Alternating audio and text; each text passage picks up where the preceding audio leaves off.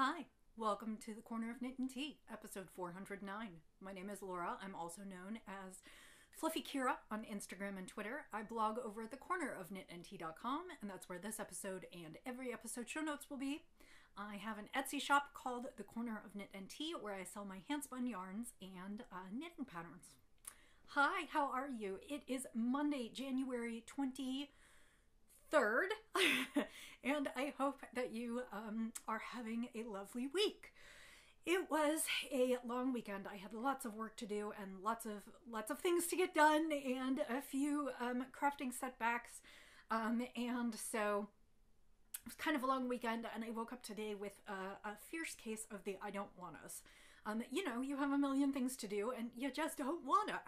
So I have been slowly working on my work tasks through the day and trying to get ahead a little bit for tomorrow and the rest of the week, and then putting some of the tasks that I could do later in the week as an I don't wanna, and I'll do it later in the week.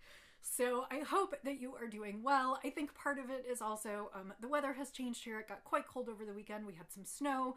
I feel just ever so slightly under the weather. Like, I don't actually think I'm sick, but I'm kind of tired and I just don't feel quite right. Of course, that means I'll take a COVID test later this evening, just to make sure that I'm not going anywhere and spreading anything. Not that I have a lot to do, although I do have a doctor's appointment tomorrow that I've been waiting a year for. So I really, really hope that the test is negative, because I don't have any specific symptoms. I just have that general feeling like I'm running low and like I could be coming down with something.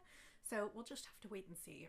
Obviously, I'm not going to go tomorrow if I feel like I am sick or contagious, but I would really love to keep that appointment because I've been waiting a year for it. Anyway, I hope that you are doing well. I have lots of knitting content to talk to you about, including I made a major boo-boo, and I'm going to tell you about it, so you'll understand that we all have those issues. And I am keeping warm today in my Potawatomi poncho, which is designed by Carol Sunday, and I knit it in her yarns.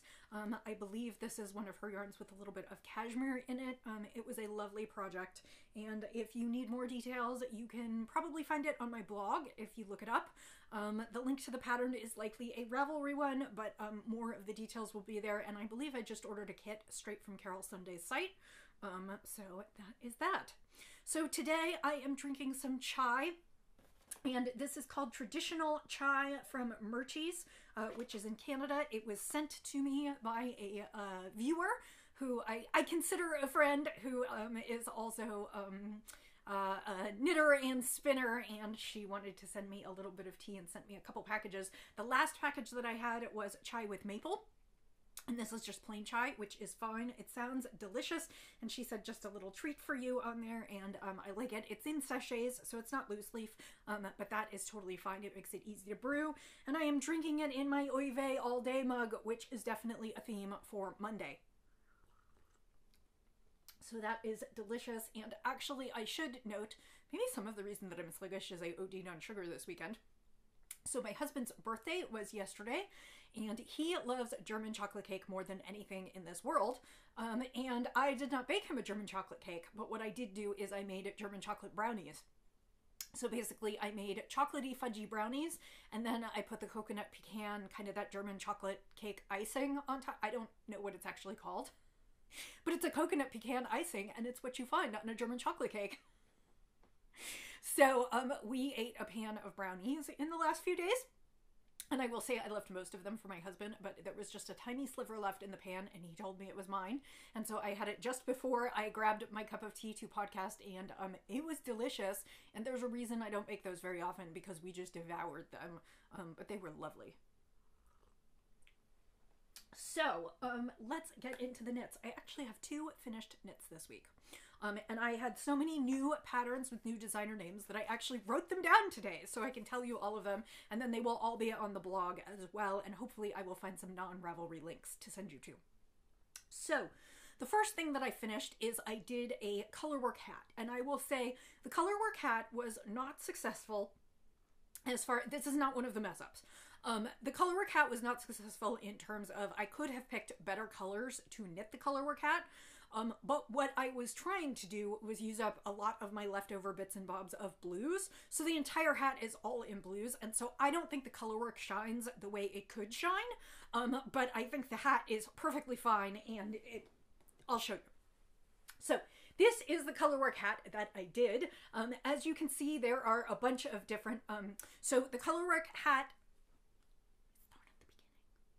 the colorwork hat is called the Easy Peasy hat, and it was written by Carolina Adamczyk, and it is a free pattern on Ravelry.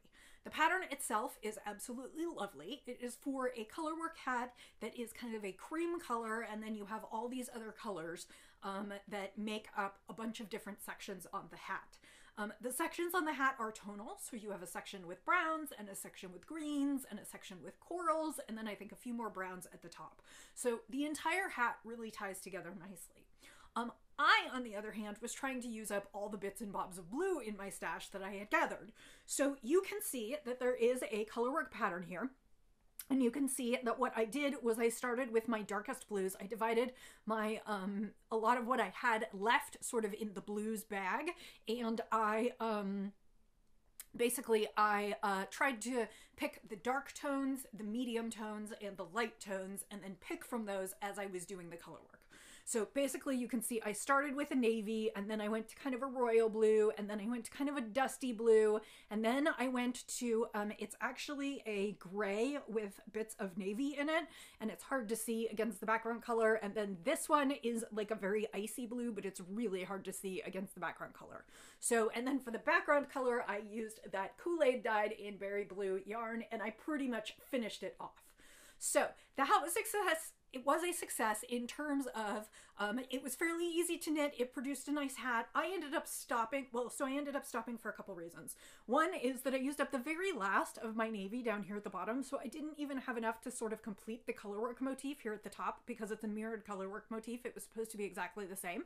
And the eagle-eyed of you will note that I didn't have any more navies, so I didn't have like a dark blue to put at the top. So I decided that since the other sections were basically more or less the same thing, but they had been in different colors on the other hat, I decided that I was just going to try and finish this blue skein. So I just basically went with one colorwork band.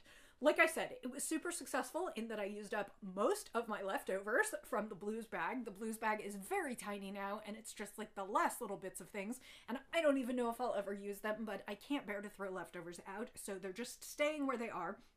The pom-pom I made from all the colors that I used in the hat. Of those I had left. Obviously, I had no navy, so I didn't put that in there. My point on the color work is just that it's kind of hard to see, and that it's not very successful as color work goes in terms of being beautifully visually appealing, because the colors that I were using were in some ways too close to each other. Like you can see that there's not much difference in some of these blues, and then against the blue turquoise background, like the light colors don't even show up. So it would have been a different hat had I picked different colors, and there are lots of tips and tricks to picking colors when you're doing color work, one of which is to, if you take a picture of all your colors and you turn it into a black and white photo, you can see where you have shades of gray and see if you've hit like a lot of different tones so that things will contrast nicely. As I said, this time I limited myself by just going with the blue palette. If I had gone into the other bags and picked other colors, it probably would have been a more successful hat, which also gives me an idea. Maybe I'll pick some of those last little bits of blue to use in something else. But I wanted to do another blues hat for Hat Not Hate, and so this is the final blues hat for this time, because I am mostly out of blues. So until I generate a few more, I am done for now. So that is the blues hat, and I will put a photo of this on Instagram, which may show the blues a little better. The camera looks like it's blowing it out a little bit, but that was just, that was the Easy Peasy hat, and that is a finish. Apparently I'm on a color work roll because I have a friend's birthday coming up, and I wanted to knit her a cowl, and I found a color work pattern based on the yarn that I had available to me, which was the leftovers from the sweater that I knit earlier this year. I did the, I'm blanking on the name. It begins with a W. It is by Jessie Made Designs. I knit it as basically a simple striped pullover. It is, oh, it's the V-neck striped raglan or something like that. I knit it not that long ago, and I knit it in two shades. One was kind of a magenta pink, which was called Magnolia, and then the other colorway, was named, no, sorry, the white was Magnolia, the pink was Sexy Times, and the other color was kind of a speckled yarn that had pink and neon highlighter yellow in it, and it was a really fun yarn, and I made myself a great sweater, and I had bits and bobs of the magenta colorway left over, and I had almost a whole skein of the speckled colorway left over, and so I found a really fun cowl pattern. The pattern is called Peaky, and it's by Casey Herlihy. I told you I was going to have tons of new patterns and designers today, so I did write them down. And while it looks like a slip stitch pattern, it actually is a traditional colorwork pattern. And I went ahead and knit that up in the last few days, and it is not blocked yet because I wanted to show it to you, but then I'm going to block it this afternoon. So it still looks a little puckery. All my ends are woven in, but they haven't been snipped yet. So if you see them, that's what that is. And here is the Peaky cowl. So it looks like a slip stitch because there is a row of plain knitting in between the rounds of colorwork, but it is actually traditional colorwork. And I had just a little bit of the hot pink left, and as it turned out, I think I would have had enough to do the entire cowl, which called for the 5 repeats of the pattern, but I was concerned that I wouldn't, and I ran into, while I was looking through something else, I ran into and I can't even see it on the monitor here, but I'm hoping you can see it, the leftovers of a skein of Mad Tosh in Edison Bulb in her DK weight, and the other yarns are DK weight as well, and so I went ahead and put the yellow in there because there are actually flashes of highlighter yellow in the yarn. It's a little hard to see. I'm going to try and show that to you there. You can kind of see the little bits and bobs of yellow in there. And so it actually, while I don't think it was quite that pronounced, there was a little bit of yellow in it. So I think it's just kind of a fun cowl. So this was a relatively easy knit. As I said, I used 3 colors of DK weight yarn. I used K-Nerd K-Nerd string, which is the yarn brand, and it was her DK MCN, and it was absolutely delightful. And like I said, the background color is in Magnolia, and then the accent color is in Sexy Times, which was in that hot pink, and then like I said, this is Mad Tosh Edison Bulb. So that is, and this was just a tiny bit of leftover that I had from a project long ago. I still have a little bit of it left, and I have some other pinks, and actually I pulled out the bag of pinks to start on some leftover hats in pinks, so maybe I'll do something with pink and this neon color. It will be a neon hat. It might be kind of crazy, but this is the cowl that I knit for my friend's birthday. It is delightfully squishy. It is lovely. I did the floats in this cowl pattern are not terribly long, but I did pick them up, so you'll be able to see that. Of course, now that I'm turning it inside out, you'll also be able to see my ends, but it is a stranded pattern. I just wanted to show you that it's not a slip stitch. It is a classic stranded, even though it kind of looks like a slip stitch pattern. So I need to block this one, and then this will go off as a birthday present, and you will not see it again, which is why I showed it to you today unblocked. But this was really a delightful knit, and I would totally suggest this pattern.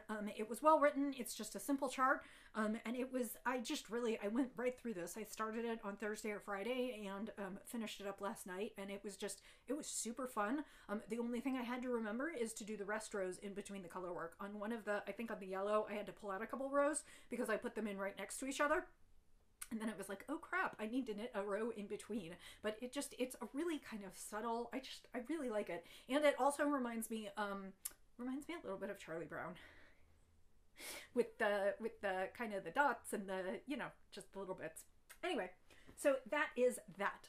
So let's talk about the other things that I have on the needles, and I have a boo-boo story here. So first of all, let's talk about the top that I have been knitting for Zen Yarn Garden. I have been knitting the Zen Zip Tee, which we just finished the knit along for last night, and this is a pattern by Suzanne Nielsen, and it is available on Ravelry, and then you can get a kit for it from Zen Yarn Garden, and it looks like this. It is a sideways knit tee that has sections of plain, kind of in a natural fingering weight, and then it also has some of their mini skeins for kind of some artistically placed panels, and you work it basically, you work the pattern it is sideways. You work it sideways so that you are knitting. You start at the center of the back and you work your way around to the front, and then you go back to the center of the back and work your way around to the front again, and then you join the fronts in something that she calls the Zan zip, which is a little bit of a way to kind of join the fronts without Kitchenering or something else. So I got a little cocky and had a few problems. So I have showed you in the past that I've been working on this. Oh, and I screwed up I have the needle set up weird on this right now because I just wanted to use one needle. So I'll see what I can show you, and it's going to be a little crazy. Okay, so when I started this, I started at the center of the back, and I worked over the back left shoulder. Oops, no, I'm upside down. Sorry, let's start again. When I started at the center of the back. And I worked towards let's think about this, the back left shoulder, and this is the back left shoulder, and then I pulled aside some stitches. I left them live because I'll go back to pick them up later. And this is the underarm section to the bottom of the sweater. And then I picked those stitches back up, and then I did the front section, which is kind of bunched up on the needle because it's attached to a different part. So then I went back to the center of the back, and I picked up from my provisional cast on and worked the other direction. And then I did the back right shoulder, and then I worked on the back underarm section to the bottom. And then I cast on for the right front section and did the front section, where we also started to see some decreases for the V. I'm showing you the other side now because I had to rip mine out. We'll talk about it in a second. And then kind of to the center where I finished sort of at the bottom of the V. So what I had done is I completed that for the other side, and I was all set to basically line my two fronts up and do what she calls the Zan zip to do that seam up. And so I went ahead and sewed that seam together the way I'm supposed to. And I did not have the same number on the left side as I had on the right side, so that when I finished, quote, zipping up the sweater seam, I had 4 more stitches on one side than on the other. Yeah. So it was very frustrating. I was very annoyed with myself. And I had to pull out half the sweater, which is why I am back. Well, not half. I had to pull out about 1/4 of the sweater, which is why I am now back to the underarm segment, and then I just recast on for the black segment here. And what I found out was that the underarm segment, I hadn't picked up enough stitches because I think I had 1 less stitch because I picked up from the other side of my provisional cast on, and I wasn't paying attention and didn't quite pick up. You know how sometimes you're 1 stitch off, and so I didn't pick up quite enough stitches. And then when I cast on for the black section, I don't know what I was doing. I think I was talking at midnight, and I did not cast on enough stitches to start with, so I went ahead and blithely did my increases, and the second half of the sweater was shorter than the first half of the sweater. So I am now going back, and I have double and triple checked my numbers, and I have matched where all my decreases are, and I am trying again to finish the sweater. My goal had been to finish the sweater before we met last night for the final session of the knit along, because we have YouTube tutorial sessions or Zoom sessions where we meet and talk about it. But that was not to be, because as you can see, I still have quite a bit more to knit on the black section, and then I have to knit the final other half of this front section so that then I can put them together. And so this is kind of in timeout until I get to it, because I have some other things I would like to do this month. But my plan is to hopefully finish this up shortly, because I would like to finish it. And even though I won't be wearing a tee right away because it is like snow temperatures here, I will want to wear it. Once I finish with the fronts, then it's just a quick sleeve treatment. It's a little bit of sleeve cap shaping, and then a bit of a border, a little bit like the border at the bottom of the sweater, which I can potentially show you if I get to the right section. Sorry, this is hard to show you. So then it's a little bit of kind of this bias border that will be on the edging. So hopefully at some point I will have more to show you. But I wanted to share that I am not infallible and I do make mistakes, and sometimes I get to the point where I'm ready to put things together and I'm not ready to put things together. So that is what I am still working on. Again, there are kits available from Zen Yarn Garden, and you can still access the videos from our knit along if you want some extra instruction later on. We're just not going to be having any more sessions about it. So I actually cast on something new this week, and it is another sample for Zen Yarn Garden. Since I was finished with the baby surprise jacket, it is time to start something new for them. And I am working on a new shawl, and it's kind of an interesting shawl. I haven't printed out the pattern, so I can't bring it and show you. It is called Bejazzle, or it might be Bejazzle. It's B-J-A-Y-Z-L, and the pattern is by Syzygy Designs, who is Dorothy Bulak-Erickson. Dorothy Bulak-Erickson. I can do this, really honest I can. And the links will be, the links or the information will be on my show notes. If I remember correctly, I don't think I found the pattern anywhere but Ravelry, so yeah.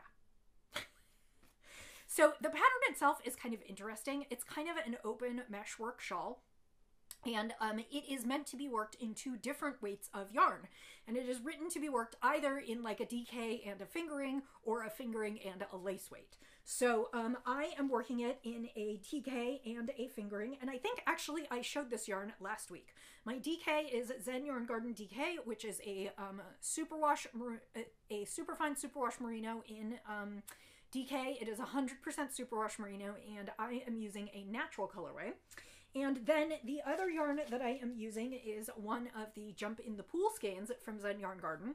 These are skeins that are dyed specifically so they pool and meant to be used in pooling patterns. If you do not know what I'm talking about, you can just Google pooling yarn patterns and you will see. Basically, the simplest way I can think of to describe pooling yarn patterns is that if you have a yarn that has a certain section of repeat, they are designed so that you do something different with different sections of the yarn. There are quite a few patterns out there, and they designed these colorways specifically to work with quite a few of the patterns. There are a couple, there is a shawl and a scarf and some very specifically that Zen Yarn Garden has done, and there are tons of others. And this is a Jump in the Pool skein that has some royal blue and a lot of kind of teals and some red and some black speckles. And they combine in this really interesting mesh pattern that is fairly easy to knit. It looks complicated, but it actually really is not. And this is the start that I have to the shawl. So the shawl is going to be a crescent-shaped shawl. And you start with very few stitches. And basically the DK section is mostly in garter rows, and then the fingering weight section has a little bit of short rowing and some bind-offs and cast-ons, almost the way you would do like oversized buttonholes. And because you'll bind off a bunch of stitches and then on the next row you'll cast the stitches back on. And so it's going to create a series of meshwork holes, and they kind of expand over time. I am almost done with the setup sections. There are several setup sections where you're kind of building out your, because you're increasing in each section by a few stitches, and you're kind of building these cute little like wing sections out there. It reminds me a little bit of The Hitchhiker by Martina Behm in that sense, because you're kind of adding on each time. Not that the pattern is similar, just the look is similar, where you have these like little tabs as you're adding on. And like I said, you are building bigger and bigger kind of mesh holes. And the interesting thing about this pattern is, while it has an amount of yarn it calls for, it basically just tells you to keep going until you're finished, and it tells you what color to finish on and how to bind off. And so I will probably knit a little bit more than I have more yarn than the pattern itself calls for because of the put-ups. For instance, it calls for 300 yards of a DK weight, and Zen Yarn Garden's DK weight skeins come in 250 yards a piece. So they had to send me a second skein so that I would have enough. So, but I actually have 200 yards more, so I probably won't knit all of it, but I will probably knit more of it. And then the fingering weight, I think it also calls for about 600 yards. And the Jump in the Pool skein packages come in sets of 3, which is 600 yards. So each of these mini skeins is 200 yards. And so I will need to use 1.5. So I might as well use 2. So my guess is I will make this a little bit bigger than the pattern calls for. I'll also see how big it ends up being as I'm knitting it. But so that is what I started working on. I don't think I'll finish it this week. I think I'll probably need one more week beyond this. But I just knit this up in starting kind of mid to late last week. And I've already gotten, like I said, most of the way through it. And I'm almost to the section where basically I'm just going to end up repeating the pattern over and over and over. Like I said, these were the setup sections as you sort of start to build your shawl and have smaller holes. And at some point, the holes aren't going to get any bigger. I will just be increasing across, so it will be creating sort of that crescent / triangular shape that I guess it's sort of going to be an asymmetrical triangle, but the way you block it, it kind of goes out in a curve. So that is what I'm working on there. So let me take a quick sip of tea and then we'll go over a quick amount of spinning. It's not going to be very exciting. I promise you, I'm such a good podcaster. What I have to tell you now is not very important. You could stop here if you wanted. So, the only thing I wanted to show you in spinning, sorry, kicked my leg, is that I spun, last week I showed you the chicken feathers that I was doing for myself. And so I sat down at the spinning wheel and I spun some more singles. This is Hello Yarn. It was on Rambouillet or Rambouillet, and it is Enchilada Night. It was a special colorway that she offered to dye, and every so often she will offer a colorway that's dyed to order, and you can order as much or as little of it as you want. And I did order a skein or two of it when she offered it dyed to order, but then in one of her later updates, she offered a grab bag of, or she offered a patchwork kit that was basically seconds of Enchilada Night, meaning when she dyes the braids, she has little bits and bobs left over when she weighs them out and then braids them up. So maybe she had a thing that was, I don't know, the whole thing weighed 8.5 ounces, and so she bundles up 4 and she bundles up 4, and then she has that ½ ounce left over and it's just a little bit of fiber, and so she just throws that into the bag. They're not seconds in the sense that they are of inferior quality, although I suppose if you wanted a full color repeat, then I guess they are, but they're seconds in the sense that they were little bits and leftovers. There's nothing wrong with the fiber, they're just not like full color repeats. Anyway, so I have a 1 pound bag of the bits and bobs of this colorway, and that is what I'm going to use for my chicken. And because I'm going to work on my chicken feathers in my spare time from all my other projects, and they are lengthy, I think I'm just going to spin this up one skein at a time, you know, and work through, and when I'm done and I've used it, then I will spin up another skein. So this is one of the skeins. My guess is this is about 3.5 ounces. I didn't pack the bobbin super full. I kind of spun until I got tired of spinning. I will say that this spinning singles is a very, I don't want to say time-consuming process, but I have to do a lot of thinking about it, and I have to think quite hard to be able to spin a little bit thicker. And so now what I'm going to do is I'm going to wind off these singles, and then I am going to take them and full them or felt them, which is I'm going to agitate them in hot and cold water, probably also with a little bit of soap to kind of give them a bit of a fuzzy and a more kind of locks the fibers into place and give it sort of a more sturdy finish. If you want to know more about that, I talked about it at great length last week, so check out last week's episode, which was episode 408. So that is all the spinning that I did this week. And I confess that my spinning is going to be really boring for the next week or two. I am working on a new chicken for the Chicken Studios. I am a contract knitter for them, and I help knit feathers for the chickens. Again, look at last week's episode. While this is for my personal chicken, I'm actually making a chicken for myself.